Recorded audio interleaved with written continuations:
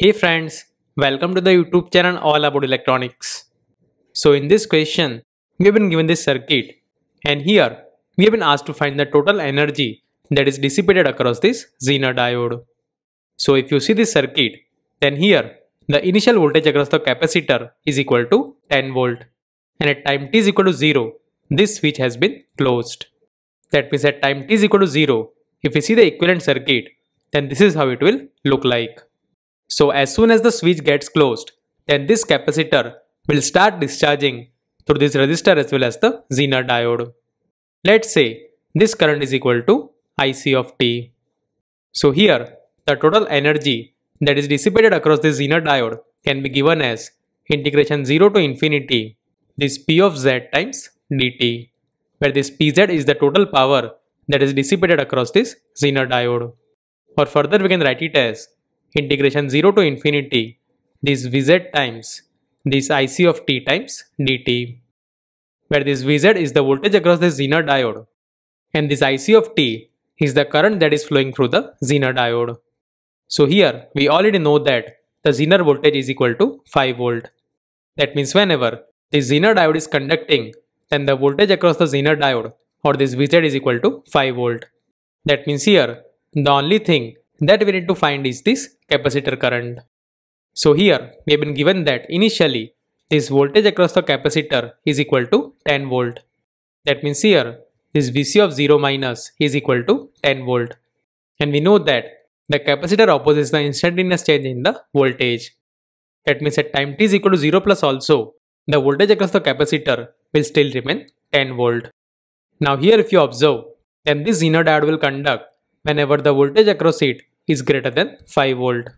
That means as soon as the voltage across the capacitor goes below 5 volt, then this Zener diode will turn off.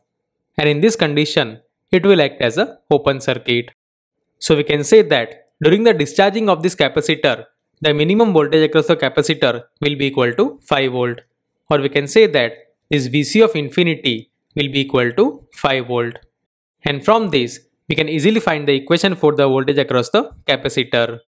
So we know that this Vc of t is equal to Vc of infinity plus Vc of 0 minus Vc of infinity times e to the power minus t divided by Rc. So here this Vc of infinity is equal to 5 volt while the Vc of 0 is equal to 10 volt. That means we will have 5 plus 10 minus 5 times e to the power minus t divided by Rc.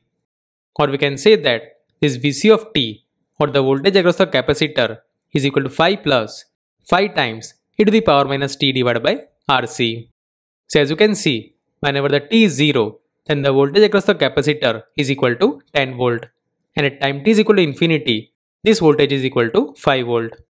So this will be the equation of the voltage across the capacitor. And from this, if you want to find the capacitor current, then we can easily find that. So let us see that. So we know that this capacitor current IC of t can be given as C times this dV divided by dt. And here, since the capacitor is discharging, so here we will have the negative sign, which indicates that here the rate of change of voltage is negative. That means here, this capacitor current is equal to minus C times the differentiation of this above expression. So here, the differentiation of the phi is equal to 0. And if we differentiate this term, then we will get this phi divided by minus Rc times this e to the power minus t divided by Rc. So here this c will get cancelled out and we will have this phi divided by r times this e to the power minus t divided by Rc. So here the value of the r is equal to 10 kilo ohm while the value of the c is equal to 10 microfarad.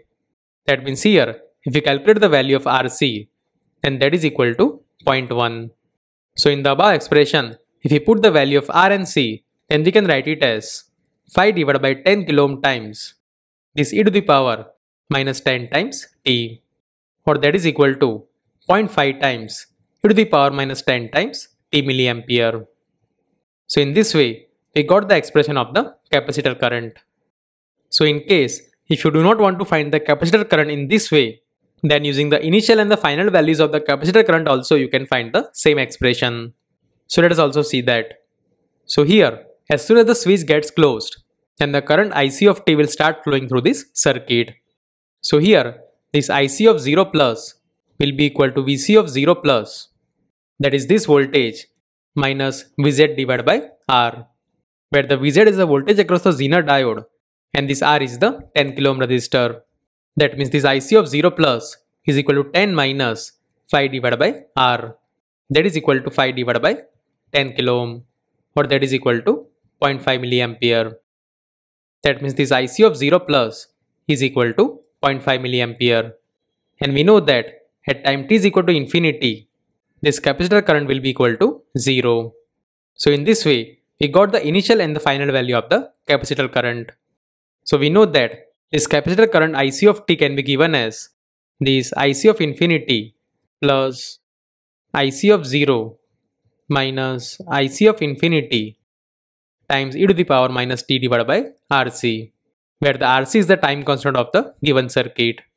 So here, if you put the initial and the final values, then this IC of t will come out as 0 plus 0.5 minus 0 times e to the power minus 10 times t, or that is equal to 0.5 times e to the power minus 10t milliampere.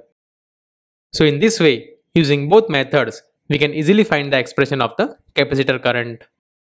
And once we know the values of this capacitor current, then we can easily find the energy that is dissipated across this Zener diode.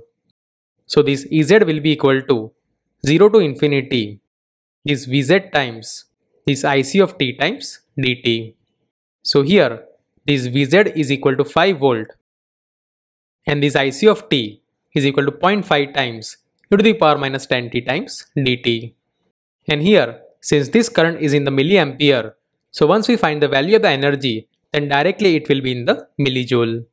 So further we can write it as this 2.5 times integration 0 to infinity e to the power minus 10t times dt.